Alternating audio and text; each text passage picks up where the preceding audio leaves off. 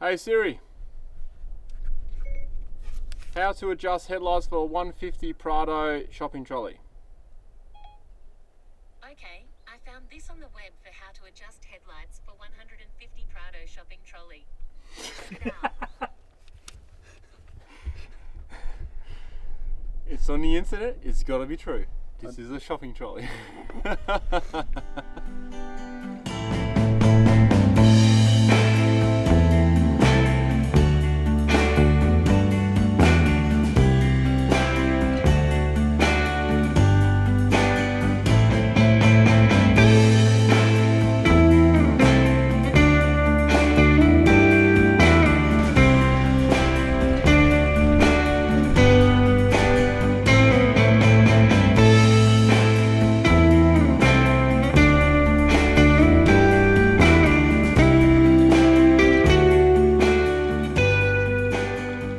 Welcome to the Australian Outback, guys. We're going to give you some tips and tricks about the Outback that no one else will tell you. Outback travelling tips and camping tips. And even some fancy outdoor cooking. So sit back, guys. We're going to take you on a bit of a journey and give you tips along the way. See you out there. We're already here. So see you now.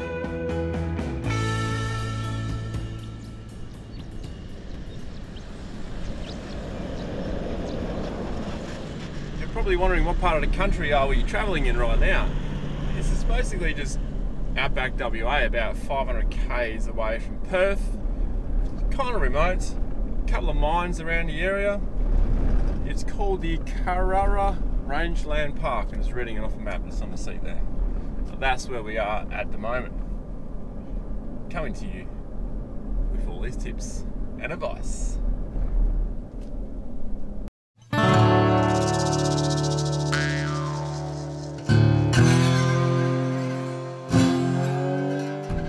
Oh no, what am I going to do if I can't find that frickin' rattle?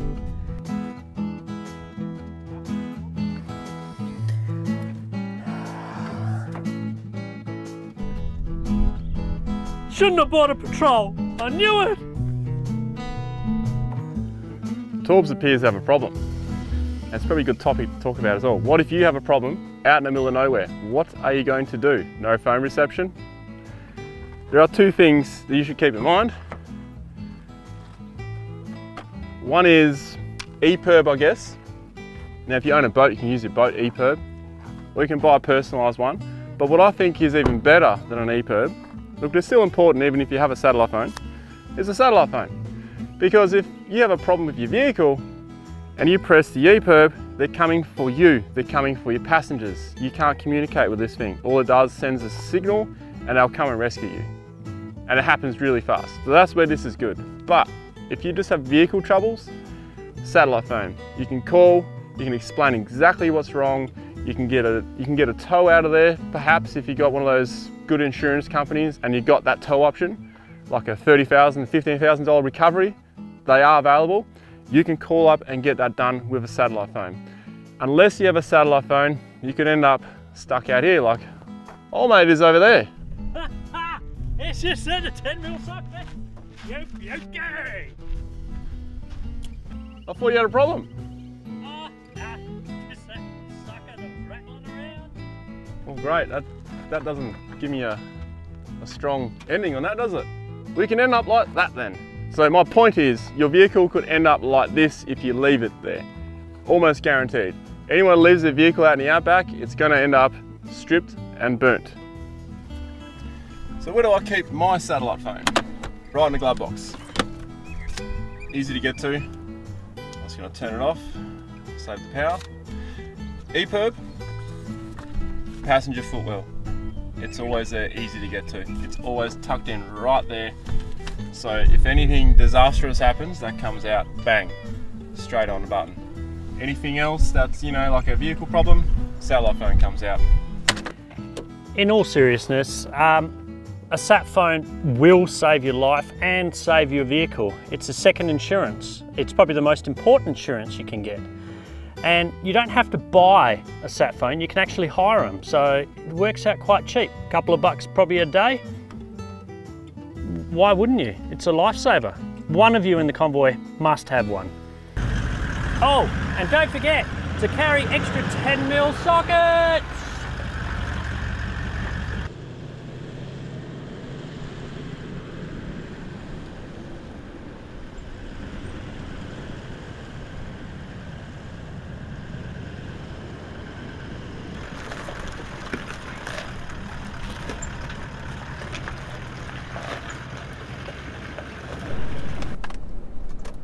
Coming up to the bend tools, I'm turning left at the windmill, left.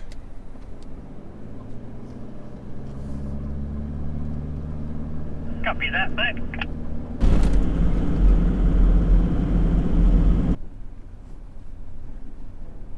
Hey Ronnie, are you picking up Chris? I get crackles coming through on here, but I can't hear anything. No, I've barely got you. Can you hear me? Yeah, I got you.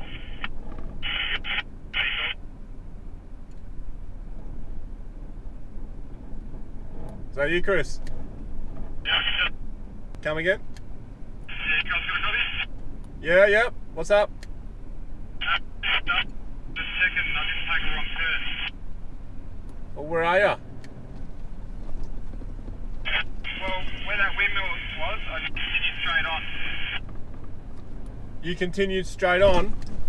Yeah, that was the last intersection. No. You gotta turn left. Turn left.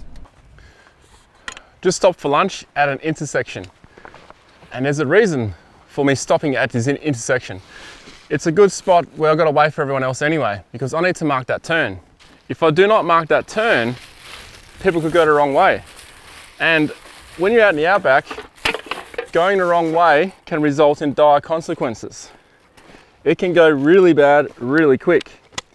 Say for instance, the vehicles turn left. The third vehicle, which is the last vehicle, goes straight on. That person could go for a very long time before they realise they've actually, in fact, gone the wrong way. So when you are not sure which way to go and you're at the back, there's a few things you need to do, which we'll jump to very soon. But to prevent this from the very get-go is to make sure you got communication, but even better, if you get to a turn, mark it. Now I know out here the dust can get pretty bad and you want a distance between the other vehicles, but you're better off copying a little bit of dust every now and then just to make sure you get the right turns, because if you don't, things can end up real bad. The tyre marks on the ground clearly indicate that people have turned left, but there is a couple that go straight on, so you can never be too sure. So if you do continue on straight and all of a sudden you realise you've gone the wrong way, the best thing to do is actually come back to the last intersection and wait there. And if your mates are really your mates, they will probably come back. Always wait at the last intersection and eventually you'll all meet up again, and that's the safest thing to do. But in saying all that, we always run the practice of when you get to an intersection, the car stops. Once you can see the vehicle behind coming along, you can carry on and they'll do the same. If they're the last car, they'll make the turn and call through and say, Tail End Charlie has taken the turn, and everybody knows you're all on the correct path and safe. Oh, and one last thing, the reason why Ronnie is always up front is because we're trying to ditch him.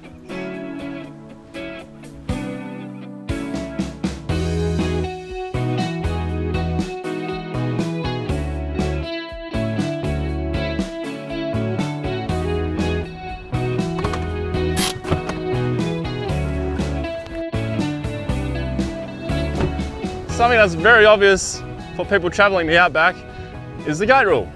But, you know, we have backpackers and other people who don't have outback experience for traveling. It's very different to a lot of other things, as we've already discussed. The gate rule. You come to a gate, you must always leave the gate how it is. This gate was shut, so once we pass it, we will shut it again. And there's many reasons for that. This one here in particular is a dog-proof fence. There's a few telltale signs, but most of the time it's just other gates like rabbit-proof fences. There's also cattle gates, sheep gates, just general stock on a station gates.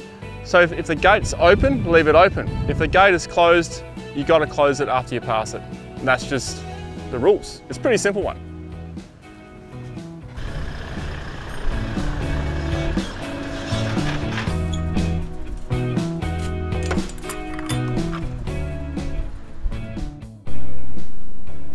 things have gotten a little bit tight here. That's what happens when you take the tracks less travelled. So keep that in mind, guys. Check that out. All right, we need to do a bit of a pruning. Now this has been going on for a while, but this is probably the worst section so far. Now just work a couple of minutes here so I can actually open the door now, almost. Got to remove a few more bushes, and then we'll keep moving. I don't think anyone's been on this track for a little while.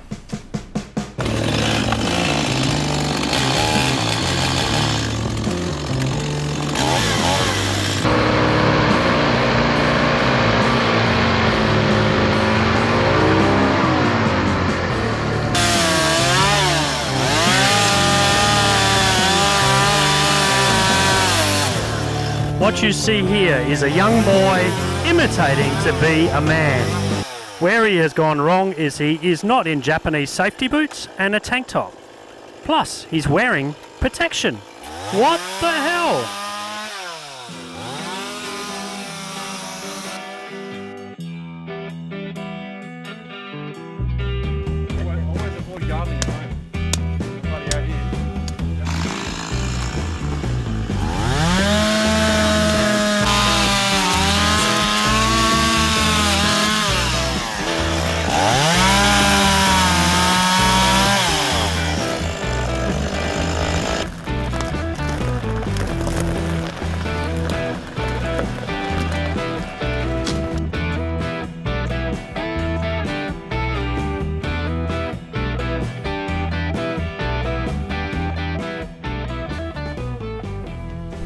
Playing stable. So should we put this in as a tip here? If you're gonna take the tracks that are less frequently travelled, even on station country, in the outback, definitely bring a chainsaw. Because I've done this before, well we've done this before without a chainsaw, and it's not a lot of fun, is it? Nope. Machetes only go so far. And axes. And axes, yeah. You end up not chopping as much as you should, and you just scratch the crap out of your car. It does help having this though.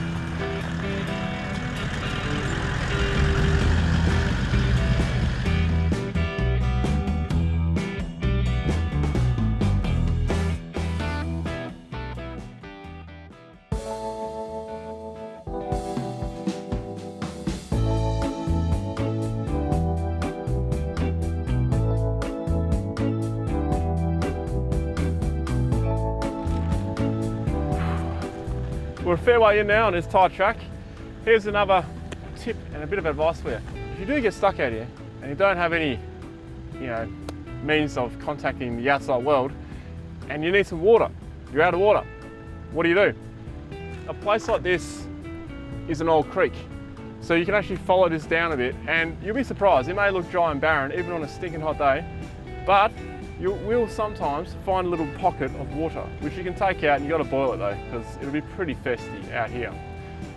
Also, you can track it by seeing where the birds fly to. Let's go over and I'll show you. Now, especially in WA, there's a lot of ex-stations out here that are sort of, they're no longer run. But there's a lot of bores out here that are still in operation.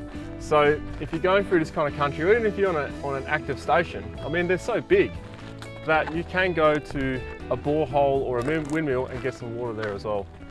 And I have done that a few times in the past.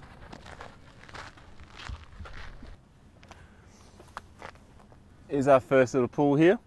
Now, if you do have to drink this kind of stuff, you got to start a fire, you got to boil some water, because this will probably kill you. There'll be heaps of mozzie larvae and all kinds of, bacteria in there. Let's go check out the bigger one.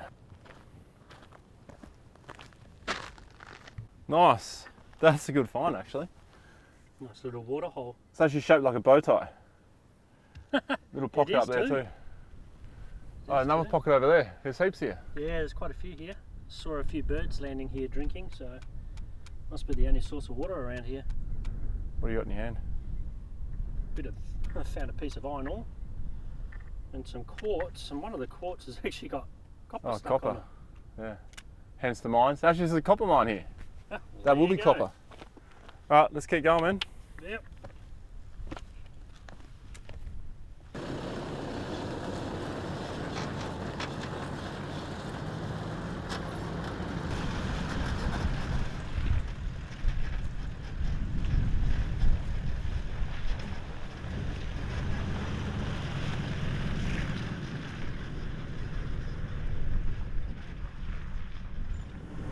Let's talk light colour. Well, here's the difference between my headlights and my front spotlights. My lights are around the 4,500 to 5,000 kelvins, which in my opinion is the best colour because it's the closest to natural sunlight. Anything higher than that, it becomes too stark and can play tricks on your eyes and actually make your eyes very tired. So that's the colour I run, and I find them very effective. They do pretty good in the bush.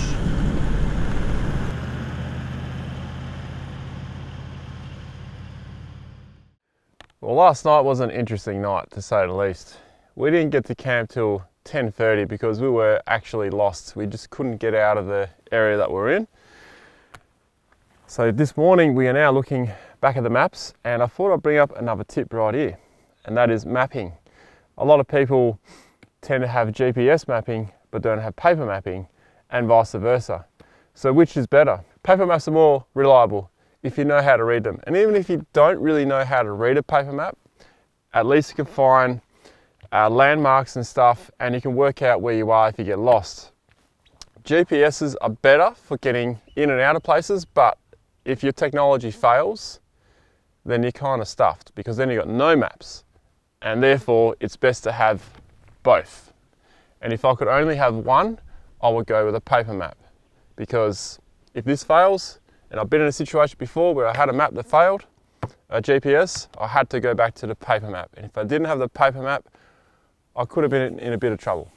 So when it comes to mapping, especially out in the outback, you don't want to get lost out here, because if you do and you end up on the wrong track, you could be driving for hundreds of kilometers before you realize that you're in fact going the wrong way. So eventually you will run out of fuel, and then the next thing you'll run out of is water and then food. That's where the satellite phone comes back in handy. So get your mapping right, know where you're going before you go anywhere. Even if it's a tourist map, they can actually be quite helpful, because there's still landmarks on it, and these maps are free. Sure, you can buy these maps as well, and these are the ones that I recommend that you have in your vehicle. Hey Torbs, what would you say is the most important thing about convoy driving? What is the most important kit for convoy driving? Most important kit for convoy driving? Exactly what we're talking on. Communication, in my opinion. That's how obvious it is. A good radio with good signal, and an antenna placed in an ideal place. Mine's on the roof, you can have them on the bull bar, you can have them in all kinds of places. There are a few different benefits. Having it on the bull bar, you can actually brush away branches, you can gauge your height when you're going through things. Having it on the roof, you catch more trees, but you also have superior coverage and superior broadcasting, I should say. You get a better signal on the roof, there's no doubt about it. Also, think about convoy placement. If someone's got all their antennas on the front and they're at the back of the convoy, it's going to kind of work because they're casting forward and they're receiving from the front. Whereas someone has the antenna right in the back of the vehicle, well, if you've got a big distance on a dusty road, they may not be able to reach as well with that antenna. However, if they're in front of the convoy, it's a whole different story. So there's a couple of things you need to factor in there if you need to be very far apart because of the dust. Now, dust out here can get pretty bad. Sometimes it just hangs around there's no wind sometimes. And when that's the case, it can hang there for a long time, and then your convoy could actually be almost 2-kilometre gaps sometimes. So if you've got a convoy of 5 vehicles or 10 vehicles, you can pretty much do the math there.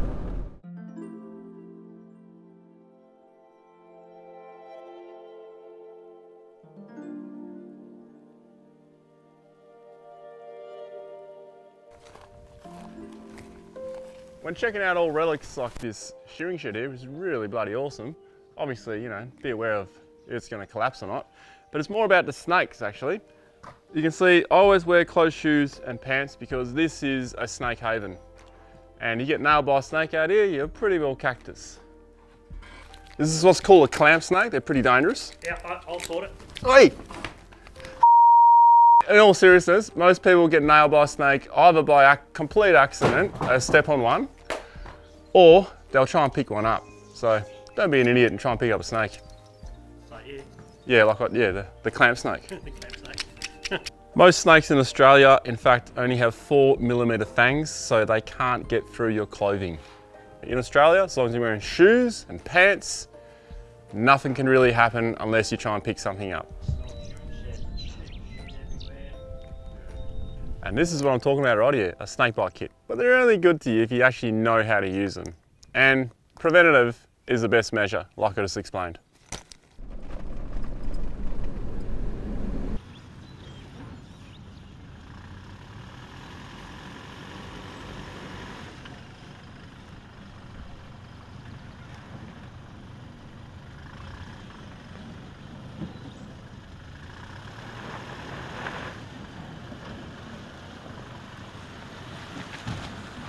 What a big good idea to talk about fuel out here. What do I carry when I go remote traveling like this? I carry 150 litres. I've actually upgraded the tank on the Hilux. If you want to know more about that, there's a whole episode on that part of the vehicle. But what I mainly want to talk about here, it doesn't matter how much fuel you can carry, you should always carry an extra container, even if it's just 20 litres. And here's the reason why. If you're out here and you get to that service station, they may not have petrol, they may not have diesel. They may be shut, depending on, you know, what time you get there and what time of the seasons and all kinds of things. A lot of things can depend on a lot of variables. So 20 litres is what I recommend as extra fuel, because that can give most people at least another 100 k's to get somewhere, just in case. And plus the anxiety level is going to be a lot less. I can carry 50, but I generally just put about 35 in. It's just so I know I've got that little bit extra just to get me somewhere so I can fill up.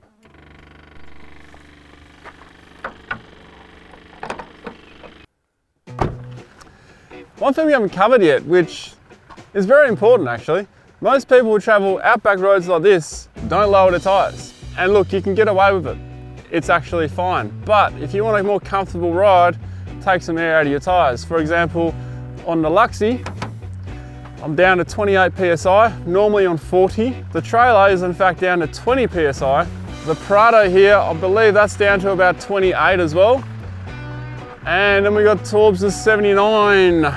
What are you down to? 28. 28 PSI, pretty much all round, all cars. This gives us a much more comfortable ride. It's an all-round tyre pressure. Corrugations, smoother ride on the road. We can still go fast. Like we tend to not go over 90 to 100 because at about 28 PSI, you're going towards the sort of lower setting that you should be a little bit careful with. But other than that, like we haven't had to touch our tyres since we've done that. Of course, if we get to the highway and we've got to travel more than 50 Ks, then we will pump them back up to highway pressure. But that's the only time. Most of this is gravel roads, corrugations, rocky offshoots, finding camp in the dark down some tight tracks, you know. 28 PSI is pretty damn good.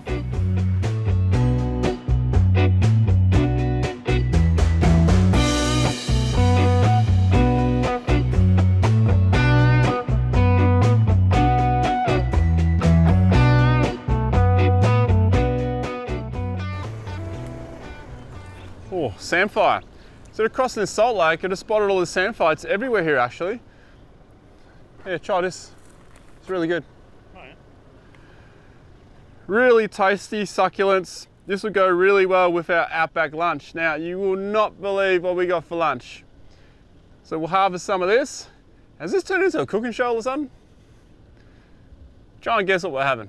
You won't guess it. Outback something rather with samphire salad, I reckon. So the young shoots are the best. So we just got to find a few more of them. And you know how I know it's safe? Because we got Torbs to try first anyway.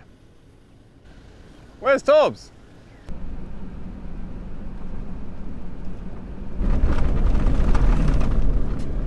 When it comes to passing other people on dusty roads, now most people who travel the Outback, they will know it gets pretty dusty and visibility is pretty low as you pass someone. So it's always a good idea for safety reasons just to slow down, but also courteous.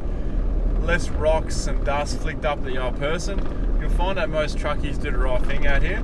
They will actually slow right down and sit right over on the other side, well, right over on their side of the road. And that's what I suggest that anyone else does as well. Slow down, sit right as far as you can to your side of the track or the road, and less dust and stuff is going to be kicked up between you.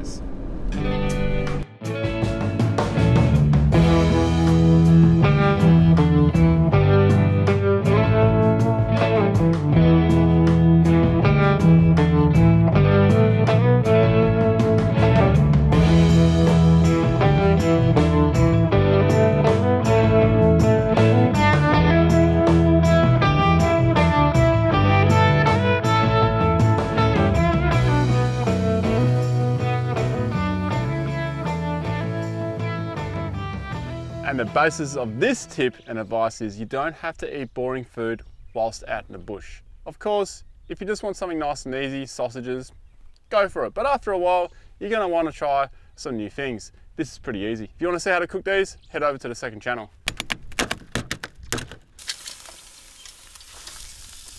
Oh, look at that. Western craze, Outback craze, or rock lobster. Traveling the Outback, you obviously go camping as well. We're lucky enough to be in a campsite that is not going to see anyone else apart from us and the cameraman. That's killer, isn't it? It is wicked. So, when you do head out on a trip and you're traveling on your own, you're leaving a family behind, and if you have a camper trailer at home, just bring it. Like, don't feel you need to have the whole family to bring your camper trailer. You've got it at home, it's collecting dust anyway, just take it out and use it. Killer tip. Bring extra warm clothes and blankets, because Outback, it can be hot during the day and damn, it drops at night. It gets cold. So that little bit of extra room, trust me, you'll thank yourself when you wake up in the morning. For sure. You can even just put it underneath all your stuff in the back seat. Yep, that's It's right. a blanket. Just bring it. You Yep. won't regret it. That's right.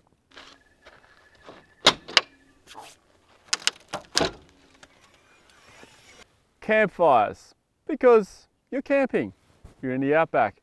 Providing there's no fire ban, and the Outback's pretty good with that. It's less fire bans out here than there are most places, but they do come in. When you collect your firewood, don't knock down trees that are standing, because out here they are absolutely beautiful. That's half the reason why we come out here. We see these dead trees amongst all the other stuff. Oh, not just that, the birds are nesting in them. Yeah, that too. Budgies, Yep. galahs, whatever. Yep. So if you're going to use firewood, pick up the stuff that's on the ground. There is so much around. You don't even need a chainsaw unless you need to clear a track that has been used for a long time. Yeah, for sure. Whew, I'm glad we don't have smeller cam, because she's getting warm out here in the Outback. And that's why I'm sitting over here, because it's getting a bit stinky over there. You know what? When you're out in the Outback, you can actually throw a bucket of water in a fire, providing you're not tipping the water onto the fire. You can heat your water, have a bit of a cloth bath. You can even have your 12-volt shower, if it works, that is. Mine didn't work yesterday. But anyway, I'm nice and fresh and clean. And on that note, see you next time. And if you want more of this kind of content, let us know down below.